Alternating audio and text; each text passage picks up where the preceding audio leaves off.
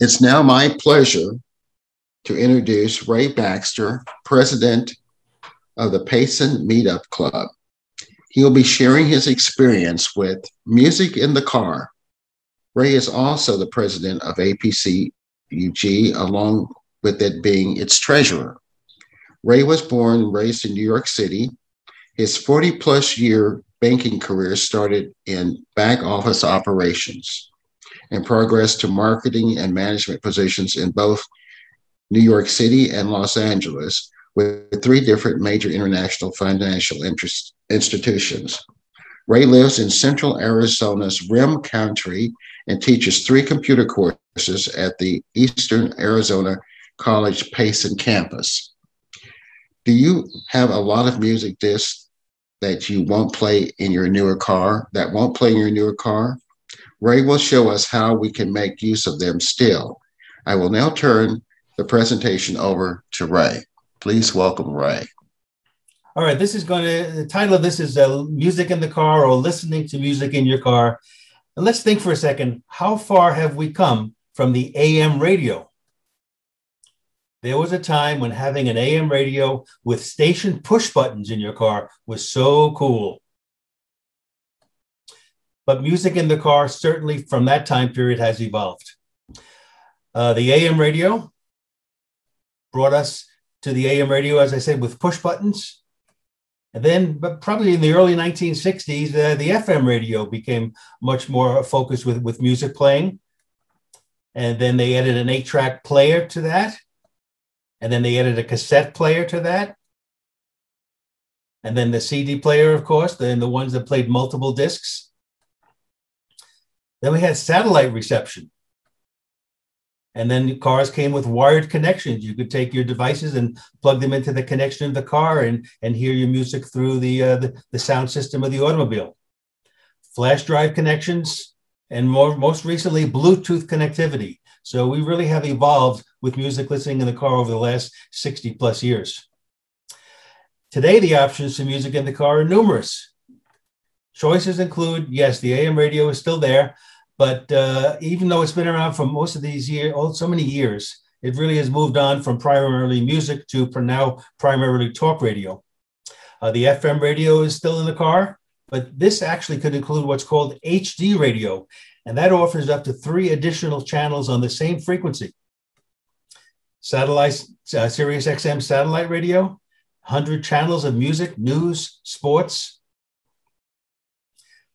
And our compact disc player, which we're talking about today, and that's starting to disappear from new cars, but most of us probably still have a car that has one. And now smartphones, you can connect via either Bluetooth or the wired connection to play streaming, as well as songs that might be saved on the phone. And then USB connections with later model cars actually offering connectivity for 2 flash drives. It's like deja vu all over again. Yes. The above quote is, of course, from famed New York Yankee catcher Yogi Berra. Those close to my age and even younger can recall when the following disappeared from our cars: the 8-track player, the cassette player. You don't find them in many cars unless they're really old these days. And so now, in addition to the CD player disappearing, even my 2018 model vehicle doesn't even have the simple audio connection anymore. So these are things that are always changing. Now, why don't most new cars, I should say, have CD players? Well, it's time for new technology to take over because, believe it or not, car CD players have been around for more than 25 years.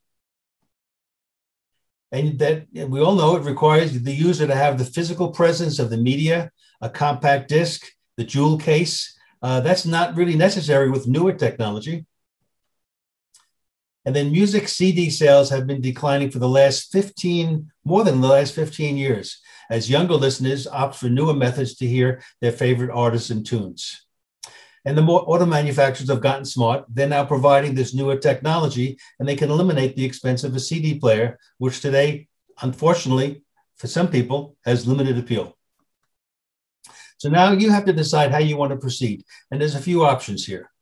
First option is to convert, or the term we use is rip, the songs from your existing compact disc collection to MP3 files saved on your computer. So they can be copied to devices to play the music in your car. Now, I've always done this from the earliest time I started collecting CDs and had a home computer. I used Windows Media Player just so I'd have a backup copy. But I'm amazed that as I talk to people over in recent days, how many have not really ever done that with their music.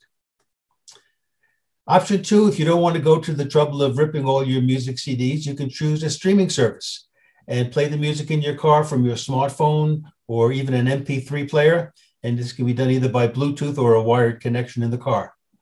And then actually there is an option 3. What's the option 3? Why choose? Use both. That's what I do. So let's talk a little bit about option 1 and how that works. And that's converting your existing CD music files to MP3. Now, you don't have to do every CD you own if you think that's too big a job, but certainly start with the ones that you like and see how that works out for you. Now, there's several CD ripping programs available to download for Windows computers. And despite its age, my choice continues to be Windows Media Player. And it's called version 12. Mainly because it's very simple to use, it's easy to use, and it comes preloaded with Windows 10, so it's free. Now, Apple users and Windows users too can use the Apple product iTunes. Even though that's been officially retired, iTunes is still available to download and use on your computers. Now, ripping CDs, the first thing you're going to need is an optical drive, and many of us now own newer laptop computers. They're so thin, they don't have room for an optical drive. But the good news is inexpensive portable units that plug into a USB connection, just like the one I'm showing here, are readily available. So how do we rip a CD using Windows Media Player? Well, there's many YouTube videos that provide the visual instructions and narration to help you understand the process of ripping a music compact disc to your computer. I'm going to all you have to do is type the words into the YouTube search box, rip CD, Windows Media Player, and up will come many, many choices. But if a picture is worth 1,000 words, then a video must be worth a lot more. So I'm going to be talking about the steps that we take to rip a CD, and then I'll show you a short video clip as well, confirming some of that information. So you insert the disc in the optical drive. Windows Media Player should open up automatically. If it doesn't, then you just need to go to your start menu and type in the Windows Media Player words, and it'll pop up. And when it does, it goes out to a database and brings back for you the album information and a list of all the tracks.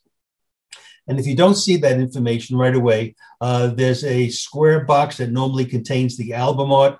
If you right-click on that and click on the words Update Album Info, that should retrieve this metadata for you from the online database. Now, it completely defeats the purpose of Windows Media Player or any device that you're using to rip CDs if you don't get the actual information. If it shows up as track 1, track 2, or unknown artist, that's not really going to be very useful on your computer. Now, it's particularly helpful having the computer organize your songs if you have many compilation CDs like I do. Most of us can remember the CDs we have by one particular artist, but can you really remember all the songs that might be on a compilation CD? So anyway, and it's good to know that that information retrieved from an online database, if you don't like the way it might be worded, that can be easily edited. So once you have Windows Media Player and the disk in the optical drive, you're going to click on a drop-down arrow next to the words RIP settings to make some choices. And for format, you should make sure that MP3 is selected. It gives you some other formats, which I'll talk about in this section, but MP3 is certainly the most versatile. And for audio quality, I typically choose the best quality, and that shows up as 320 kilobytes per second.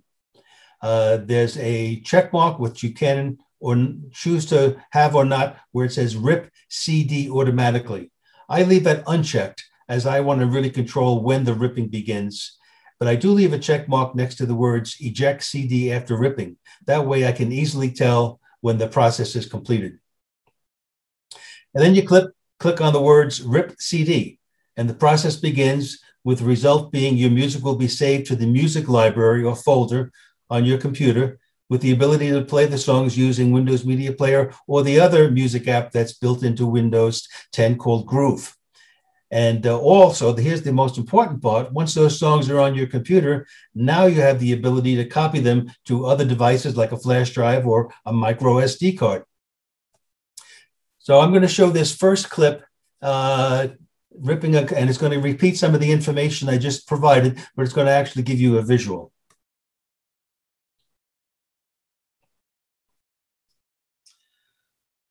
Okay, folks, here we are. I've inserted the CD into the computer's optical drive. Windows Media Player opens up, and it's showing me here The Age of Miracles by Mary Chapin Carpenter, the name of the CD. They consider it contemporary folk and even tell us the year it was released, 2009. And here's the 12 tracks that are on the CD. So what we're going to do is rip these. That's the term we use for copying the tracks from the actual CD itself to our music library on our computer. But the first thing we want to do is make sure that the rip settings are what we like them to be. So up here is rip settings. I click on the drop-down arrow, and the first category is format. And it lists several formats. The first four we can disregard. They're all Windows Media type formats. And then the last three are lossless. Those are very high quality, and they don't play on every kind of device. So the one that's the most flexible is MP3. That's the one we want to make sure there's a check mark next to. And then the next grouping is the quality. And we have different choices. I always go with the best quality. In this case, it's 320 kilobytes per second, and I have that one checked. And then we have two more categories to look at. The first one is, do we want to check next to rip CD automatically? I typically leave that unchecked. What that means is every time you put a CD in, it'll begin to try to rip it. And sometimes I just want to have a CD in the computer to play and listen to. So I leave that unchecked unless I'm going to be doing quite a few CDs in a row. Then if I have it as with a check mark there, that does speed up the process a little bit. And last but not least, I do have a check mark next to eject CD after ripping, because that's what allows us to visually see that it's done. But for this purpose, I'm going to actually uncheck that. So I've unchecked it, and now I'm going to begin the process of ripping, and that simply is clicking on the Rip CD button over here. That begins the process. You can see that immediately starts ripping the first one while all the others are pending. And this is pretty much an automatic process. It might take 30, 35 seconds to rip a 4 or 5 minute track, and that's all right. We're going to allow it to go through that. I'm going to just let it continue with ripping the first one here. And then when it starts to begin ripping the second track, I'm going to pause the video, and we're going to come back and pick it up in a minute here. So let's see it. They get to the first one. It's finished it. It's automatically going to the second one. So at this point, I'm going to just pause. Okay, we're back. As you can see, the entire CD has been ripped to the library. So I'm going to minimize this now because we don't need it open. And instead, I'm going to go to File Explorer, and I'm going to open up on this PC, my music library down here. And sure enough, there's the Mary Chapin Carpenter album in my music library. If I double click on it, there's The Age of Miracles, the title. If I double click on that, there's all 12 titles. So I'm going to actually take this window and move it over to the left here. And then I'm going to open up a new window by clicking on File, Open New Window. And what that does is it opens up an exact copy of what's originally open. But on this side, I want to actually go down to a flash drive that I've plugged into the computer, a small one, a 1 gigabyte flash drive that's actually empty right now. And that's the one we're going to use today. So it's just a simple matter of copy and drag and drop to basically copy and paste this information onto the flash drive. So rather than doing them individually, I'm going to go back up one level here, and where now it just says The Age of Miracles. And by me moving the whole folder over, I'm going to move all the tracks over as well. So I click on it, I drag it over, and it says copy to the flash drive. Okay, I let go, and then it automatically will copy the information. Now, there was 12 tracks, and it's showing that it's copying 13. That extra one is probably the what they call the album art. And again, here's a process that's not taking long at all. We're pretty much almost halfway done through this. And what'll be the result is all these songs will be copied over to the flash drive. So almost done. Here we go. Here we go. Look how quick that is. Now, the speed depends on your computer. I'm using a new computer I recently got. It has a very high-end processor, 32 gig of RAM. So this is pretty fast. If your computer is not up to those kind of specs, and it may take a little bit longer, but just be patient, it will get done. And now I have on my music library on the computer this CD information and if songs, and as well on the flash drive. And if I double click on there are the 12 tracks. So we're now going to take this flash drive to the car and see if we can get these songs to play in the car.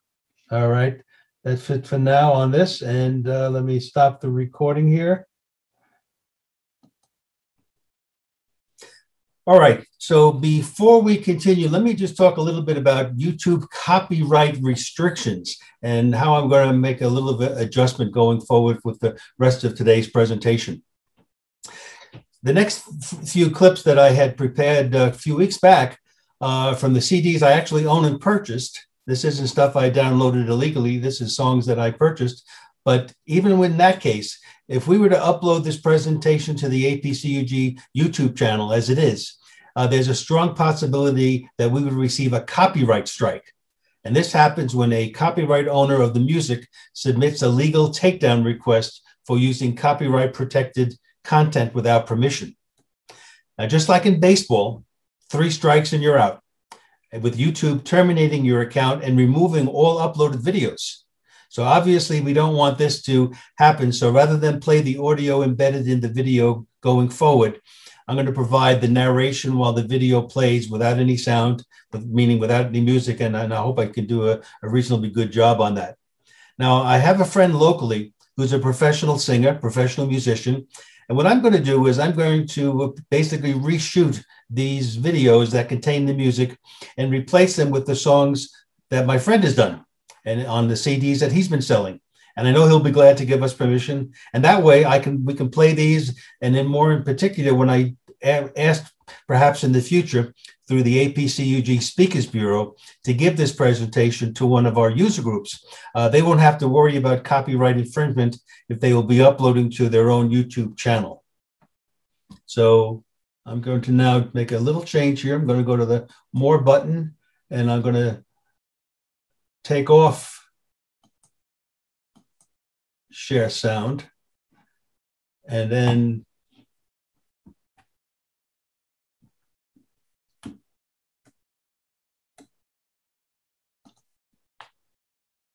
here we go.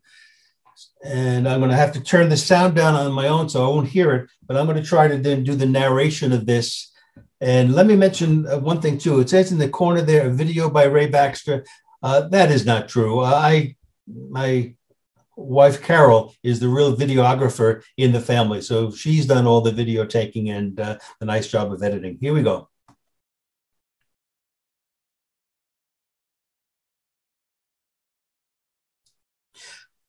All right, so we're in the car. As you can see, I had brought the flash drive with me.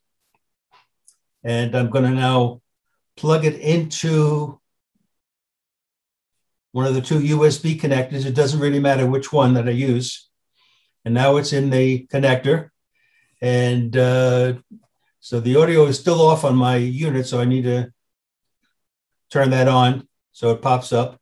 And I need to go to the sources because I have to tell it I wanted to use that flash drive. And immediately up comes the Mary Chapin Carpenter CD. It's started to play track 4.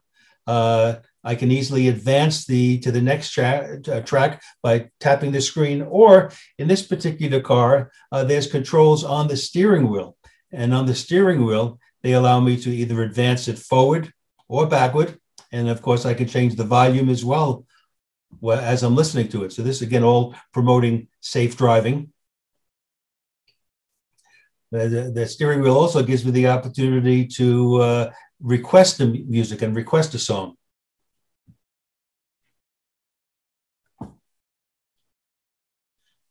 All right, I hope that came through all right. So now, playing RIP songs in the car. Now that we know how to use the flash drive, that's for those cars that are equipped with a USB connector. Now, this isn't really new. I had a car from 2008, more than 12 years ago, that had the ability to play a flash drive. So they've been around for a while. And what I like about it best is as I pointed out on that steering wheel, I could press the button there and I could verbally request the name of a song or an artist. And that, again, improves the safe driving capability because it's hands-free. Now, playing songs from the smartphone. That's going to be the next topic we're going to talk about. Smartphones with songs saved on an external storage. Now, many Android smartphones allow for micro SD cards to be added. And they're making micro SD cards today that can hold as much as 1 terabyte of music files. Now, how much is 1 terabyte of music files? Well, assuming that an average song is about 5 megabytes, a 1 terabyte micro SD card could fit approximately 200,000 of your favorite songs. That's over 17,000 hours of music. And if you convert that, that's just under 2 years of playing time. So if you're going to copy the songs to an SD card that you're going to have on your smartphone, it's best to do it when the card is directly connected to your computer using an adapter, since using a cable connected to the smartphone is a much longer and slower process. Now, iPhones don't accept the micro SD cards. They don't allow them. So you don't have that opportunity to get additional storage. So if you have music on an iPhone, it needs to be saved on the internal storage, thus taking up space that may be needed for other apps and system programs. Now, in this situation, for those folks that are committed to the Apple ecosystem, believe it or not, the long-running iPod Touch, I don't even remember the year it came out, but it was back in, in the early 2000s. That's still around. They've updated it as recently as 2019. So that would be an excellent choice to use as a music playing device. Or you can just get a regular old MP3 player. Yes, they were very popular before the advent of the feature in smartphones, but MP3 players are still available to purchase. So now we have to get the sound from your device to the car's speakers. And Bluetooth is the preferred way these days. You need to pair your device, your phone, with the car stereo head unit to play the music wirelessly via Bluetooth. Now, pairing isn't difficult, but the procedure between different auto manufacturers does differ. So I'm not able to really show you how many ways you can do it. But YouTube, again, has many different videos that will show this. And if they don't work, just the next time you bring the car into the car dealer, I think they would be happy to show you how you can pair your phone to the head unit in the car. And the other way is many cars still have the audio jack, where the audio jack that is typically used with wired headphones on the device, but that you can use to then connect it to the cars that have that type of connection. And believe it or not, they still make what's called FM transmitters. And I'll show you a little bit more about that towards the end. But it's a device that you can plug into the DC power slot, and then you can play the music from that device to an unused FM station on the car's radio. So there's pretty much a way to get around any obstacle you might have in getting the music from your device to your car speakers. All right, so now I'm going to talk about this one, about Bluetooth from your phone to your car speakers.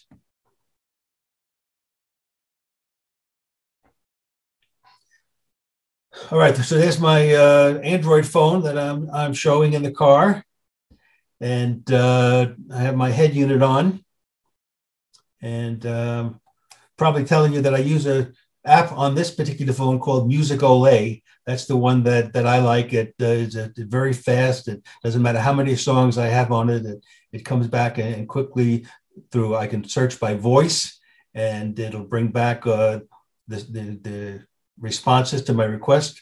So I believe here I'm going to put in and say something like, say an artist, Elvis Presley. You may have heard of Elvis Presley. And bingo, comes out all the different songs I have by Elvis that are stored on the SD card in this phone. It's not a 1 terabyte, but it is still pretty large. And I'm going to end up with probably All Shook Up. So I just tap on All Shook Up. It shows the album art that came with the CD that I ripped on the phone. And it's starting to play, but I'm not hearing it in the car.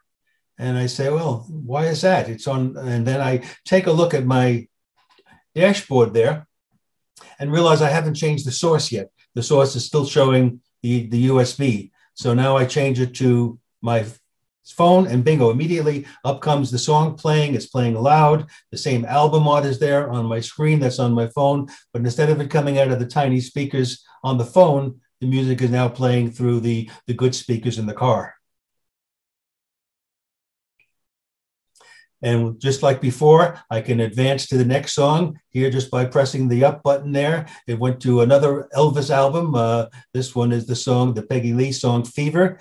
Little Willie John did that also. And it's playing that song. So you have the ability using the phone connected via Bluetooth, still using the controls on the steering wheel to change your songs and to change the volume.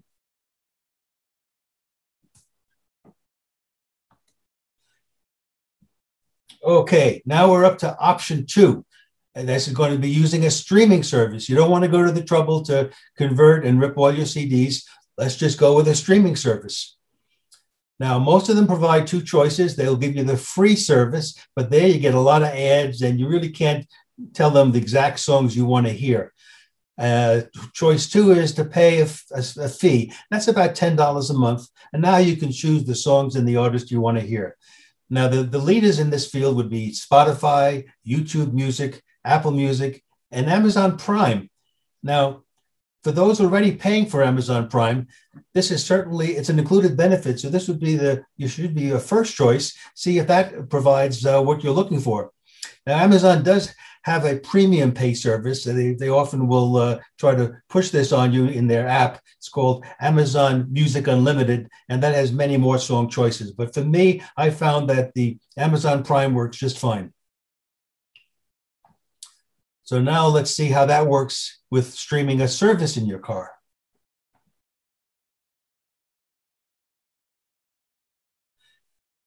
So I'm assuming that there's no music saved on my phone, but I do have the streaming service. So on this phone, again, I have the Amazon app, Prime app. I tap on that. And up comes. Now, in this case, rather than searching, I'm going to just go with what was already there. I had some different songs I was listening to. And there's the Righteous Brothers. So rather than search, I could search, but I'm going to just tap on the Righteous Brothers and see what happens there. And getting it set up. It's not playing yet. And oh, there it is. And look on the screen, immediately it's showing the Righteous Brothers. Unchained Melody is playing. And again, not coming out of the tiny speakers in the phone, but the good speakers in the car. And as you compare the phone screen and the dashboard screen, you can see it's they're playing it. So again, I'm using a streaming service. There's nothing saved on the phone, but with that streaming service, once again, I can use the controls on the steering wheel to advance to the next track. And as quickly as I do it, and it happens on the phone, it happens simultaneously on my dash.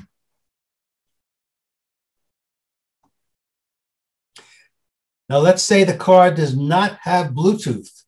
What can we do then?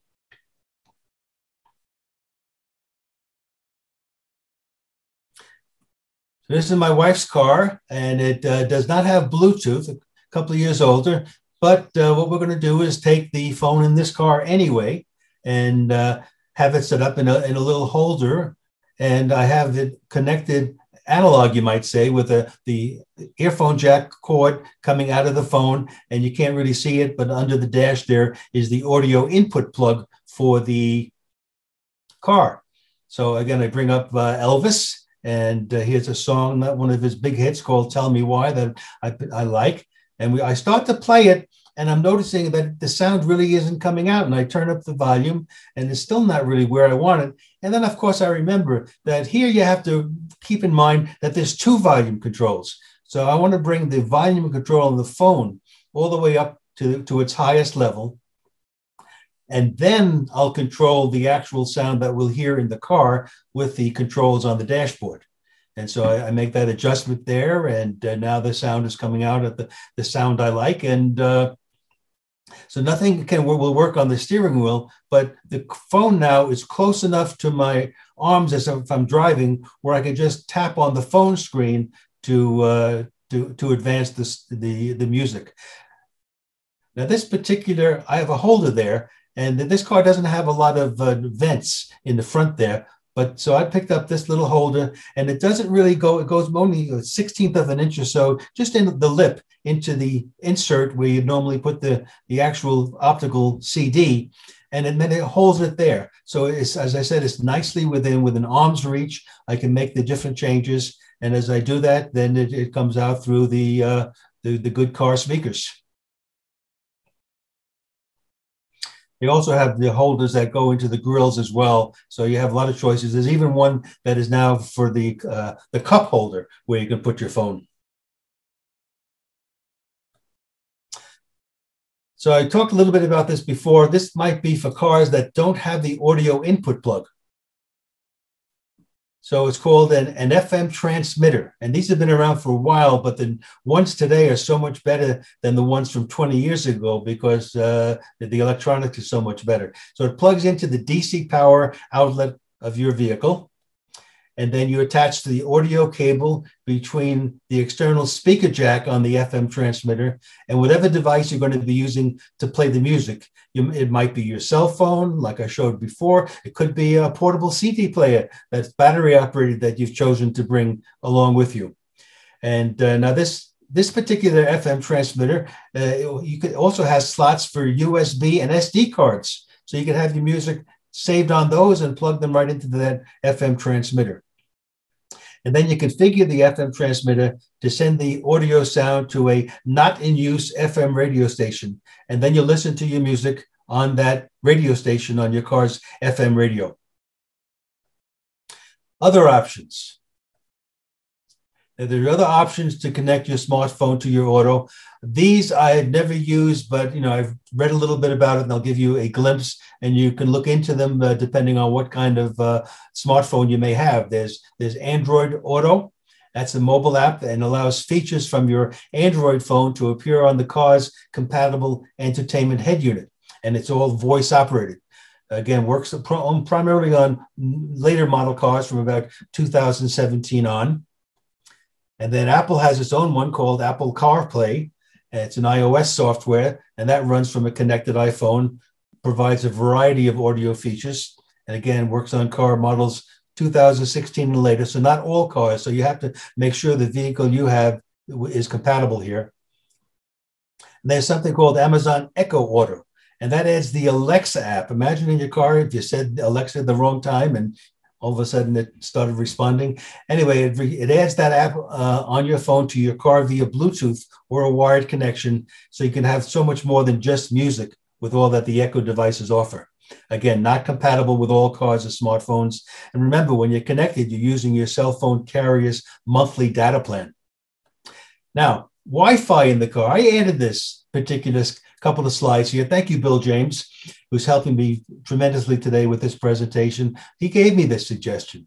So here we go. Imagine this situation. You're sitting in the back seat are your young grandkids, or maybe they're your great grandkids, who you are taking on a long road trip. And you really don't want to hear constantly those famous words, "Are we there yet?" What's the solution? Wi-Fi in the car. So they can connect their tablets and online games along with the all-important headphones during the trip. So here's how you do Wi-Fi in the car. You have a few options. The first one is use your existing smartphone as a wireless hotspot. The pro is there's no extra out-of-pocket cost involved. But the negative is you're using your monthly data allotment, and some phones are unable to accept phone calls coming in when they're being used as a hotspot. And then you can get a dedicated mobile hotspot.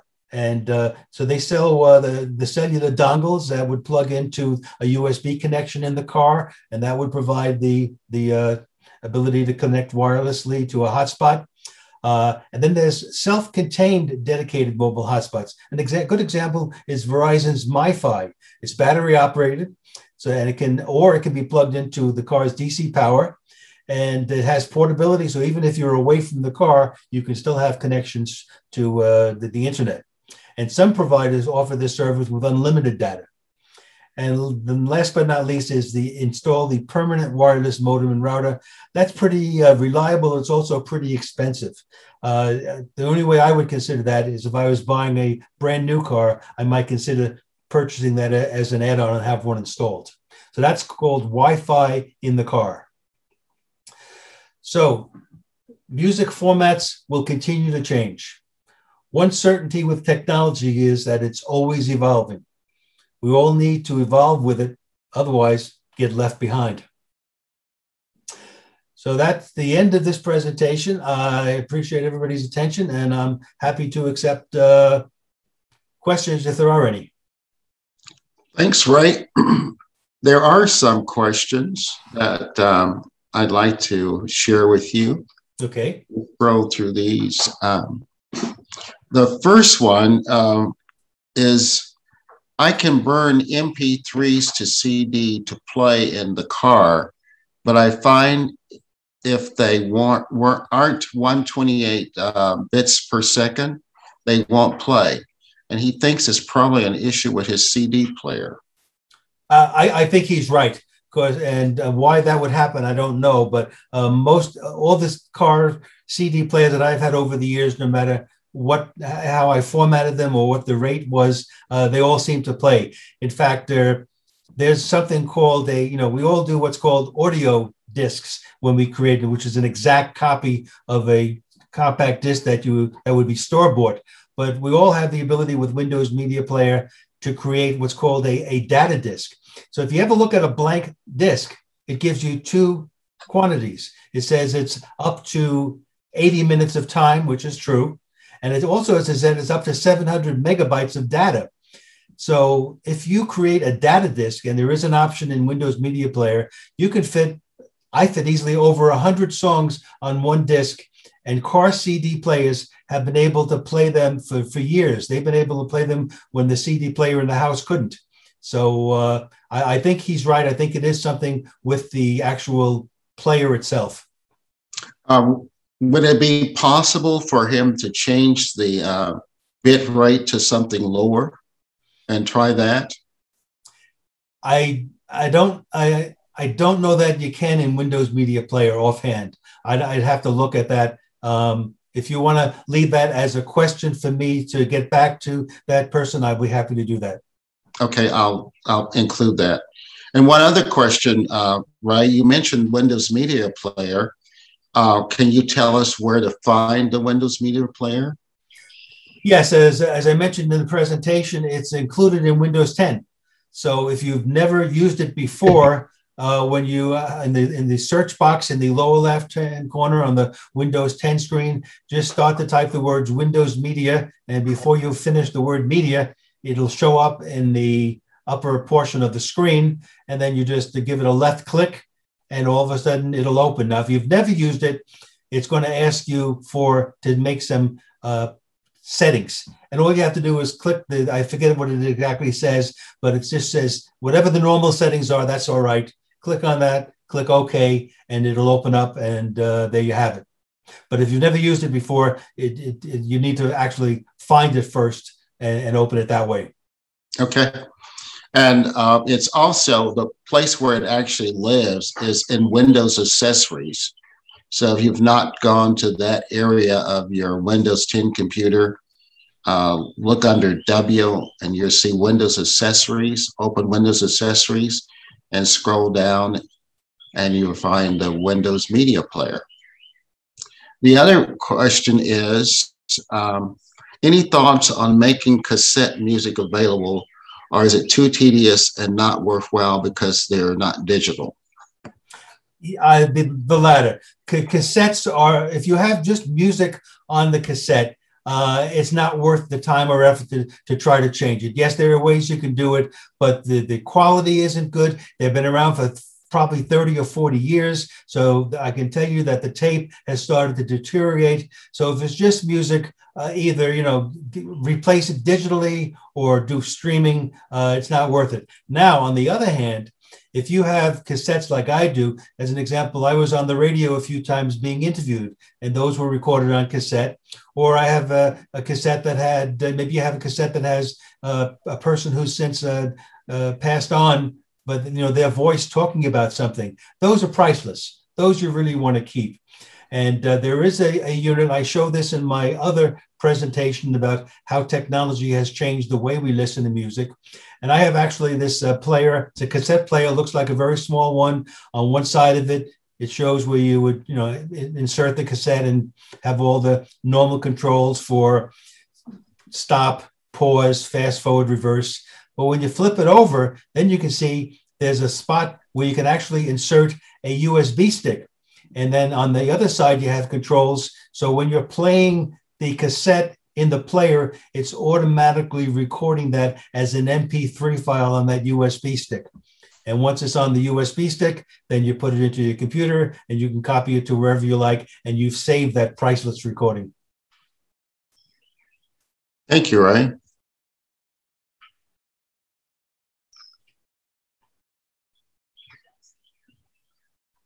What would be the other, if there's, if you want to edit an MP3 data, what would be the best editing software to do that? Well, we had a program today. It didn't get recovered as much as we ran out of time, unfortunately, but it's Audacity, or Audacity. Audacity is a free program. It's open source. And when you open it up, it looks pretty complicated for all the different features that are built in. But actually, it's not that difficult at all. I use it as an example. There are sometimes I will take a record album and you play it so the music goes from the album to my computer. I have a turntable with a USB plug on the end of it. And so as I play an LP, I can record it on my computer. But when it's recorded on the computer, I have, let's say it's 6 songs on each side. I now have 12. I have them all recorded, but it's one long file, or it might be 2 files the time I turn the disc over. So Audacity gives me the ability to look and see where each song begins and ends, and I can put markers there. And then I save them as a individual song, and then I add the name of the song and the name of the artist. And now when I put them on my computer, it's not one long song of several songs each, one long track of several songs each, but it's individual tracks. So that's one of the ways I use Audacity. And there's lots and lots of material, whether it be YouTube videos or when you download Audacity, they give you a manual. Who ever heard of that in these days? But you actually get a manual giving you all the information that you can use. What about, there's another comment here, and I may have misinterpreted the question I asked. He says, a great free program to edit the metadata or tags in MP3 files is MP3 tag. My question is, why would I want to edit the metadata? Good question. And I know of that program, but although I haven't used it. But sometimes there's mistakes. I can think of several cases where there's actually a mistake. One was a song by Frankie Lyman and the Teenagers, and the metadata from Rhino Records actually shows the name of the band instead of the name of the vocal group that performed it. So every once in a while, you might find a mistake. And if you do, then this is the ability you have to go in and correct it so it'll be something more to your liking. And Another question is, can you copy audiobooks from CDs to the computer and then play them in the car? I don't, in general, no. There's sites like what is it? Audible. Audiobook. Yeah. Audible. Well, yeah, they do it in their own format. It's not MP3. It's one that is very difficult. I don't even know if you can copy it because they don't want, in that case, you maybe borrowing it from the library, copying it, and then playing it. So the only one I'm familiar with is the Amazon. And this might be different. I'm thinking of the Amazon Audible feature. Audiobooks, I would say if they are in MP3 format, you can certainly copy them just like you could a music CD. And the other thing, what was the name of the Android program in the car? Musicolet, Musicolet. Musicolet. Okay.